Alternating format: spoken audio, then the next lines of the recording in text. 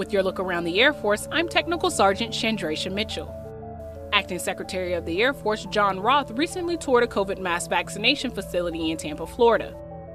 139 active duty airmen deployed to the facility to assist with vaccination efforts. The operation is run by FEMA in the state of Florida, designed to administer 3,000 shots a day.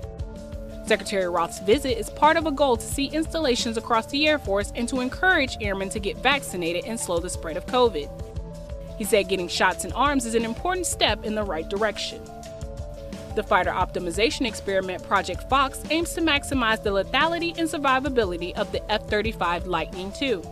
For the first time, data from an F-35 mission systems computer was live-streamed directly to a connected computer tablet. F-35 pilots already fly with tablets in the cockpit, but safely connecting the tablet to the aircraft is a new idea.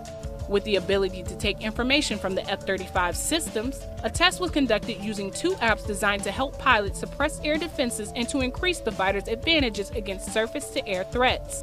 Lieutenant Colonel Raven LeClaire, a main player in Project Fox, says they hope to shift the timeline for fielding new capabilities to warfighters from years to months or even weeks. Active duty officers and enlisted airmen interested in becoming rated officers have until May 25th to apply for the next Rated Preparatory Program, or RPP class. RPP participants will complete an online ground course followed by a week-long in-resident course to learn aviation fundamentals. Participants will also earn 7 to 10 flight hours and additional training time in a flight simulator.